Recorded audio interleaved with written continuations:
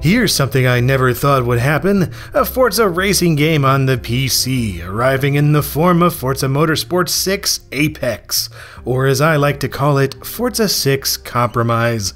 It's a cut-down, free-to-play remix of the main game from Xbox One.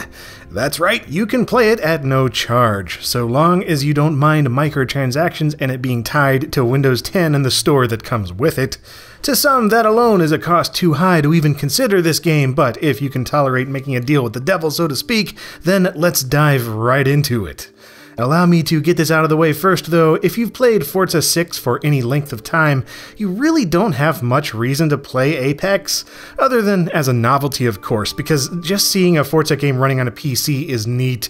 It also plays surprisingly well with a keyboard, with just a few assists turned on to make it a bit more approachable. But there are far fewer cars and tracks, a nearly complete lack of customization options, no multiplayer modes, no collectible mod cards, very few career options, and there's no steering wheel support. Of course, it's worth noting that what I'm playing here is still a beta version, and they've promised that wheel support and more content is coming in the future. Still, as far as content goes, you're not missing anything of note in Apex when compared to the full Xbox One game. So other than the fact that this one's free, the biggest difference here is the fact that it can take full advantage of DirectX capable hardware on the PC. That means unlocked frame rates, 4K resolution, more detailed tracks, and improvements to things like reflections and lighting.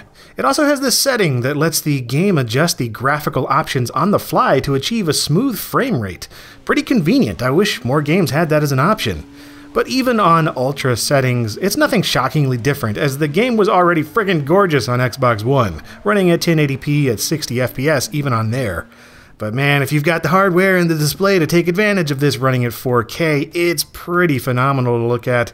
But it's not the graphics that have kept me playing Forza Motorsport since the series began. It's the driving model, the car and track selection, and the obsessive customization.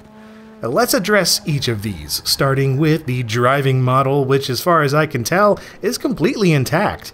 Granted, I wasn't playing it with a steering wheel since I can't yet, but with an Xbox One pad I was perfectly at home. In fact, some of the button prompts and menus are still expecting a gamepad and freak out with a mouse and keyboard, so I don't imagine they changed much in this regard. What has changed is the shockingly low car and track count compared to the main game, with only 63 cars and 6 track locations to choose from. It's probably still more than Forza 5 had. Well, anyway, they've promised more cars and tracks on the way for Apex in the future, but keep in mind this is a free-to-play game, which in this day and age means microtransactions. Each new car costs 99 cents to purchase, and there's no word on what tracks might cost yet. You're also able to unlock these cars and stuff through playing the game's Showcase Tour career mode and daily racing events, which just tosses most of the cars your way for free anyway. But there are more that you'll have to unlock using the in-game currency, and the number of these credits that you earn is pretty low. The Showcase Tour career, which isn't really a career, so maybe I shouldn't call it that, the Schlerbnu only features 12 races, and after that you either have to replay the Schlerbnu over and over, or hope there's something good in the daily challenge list. Outside of the Schlerbnu and daily events, there's also free race mode, which lets you race any car and track you've got unlocked, but just don't expect to earn any credits. Lastly, there's the customization, and by that I mean the fact that it isn't there. You can paint the cars using the same basic system as Forza 6, but the iconic livery editor is entirely absent. Any logos, stripes, or designs that you see on the vehicles in this footage is just the default livery each one comes with. Beyond that, the garage has also been removed, meaning that you can't swap engines or performance parts, perform weight reductions, customize wheels or body kits or anything like that. It's a base paint coat or nothing. At least you can still make things in wood grain. That's good. The only thing they've left in is the tuning menu, which is far less appealing without the ability to swap out each part on your car. I love the fact that Forza is finally on the platform, but it's a shame that it comes at the cost of missing such a ridiculous amount of what makes Forza such an engaging game series to begin with. And yes, it's a free-to-play beta thing, so that forgives a few of its sins, I guess, but that doesn't completely excuse the fact that the content on offer is paltry, and as a PC user, I feel a tad slighted. I don't mean that I'm offended by its very existence, it's just that on the PC, where you have plenty of awesome detailed racing sims already, there's only so much that Apex offers. Now, that's not to say it's garbage either, not at all. What little content they do include is excellent. It's Forza, it's got the cool rain effects and the awesome cars and the Top Gear promotional stuff mixed in there and some Matt Farah smoking tire things. I mean, it's car people stuff. It's still good.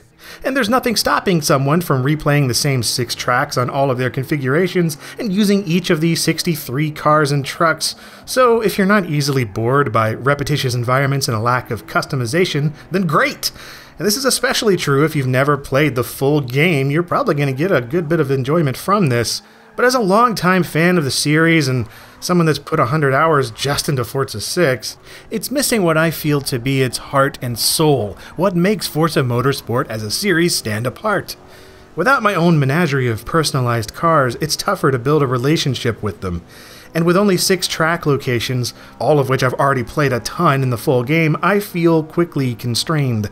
Plus microtransactions, man, it screws with the entire progression system in a big way. However, if you've got a capable PC and Windows 10, this is a free alternative that succeeds in looking amazing and playing just as well as its console counterpart. And that counts for something, I'll give it that, and perhaps it'll lead to a more complete experience on the PC in the future. I just wish we didn't have to compromise so much to experience it now.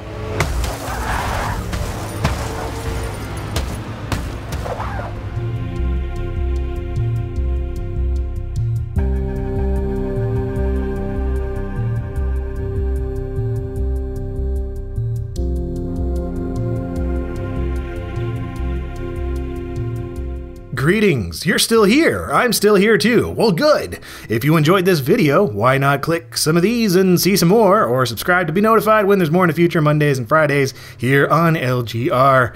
And, you know, I don't have much else to say except that I like Forza Motorsport. I probably should have reviewed some of the others by now, but I've been too busy playing them over the years to bother reviewing them, if that makes sense. Anyway, thank you very much for watching.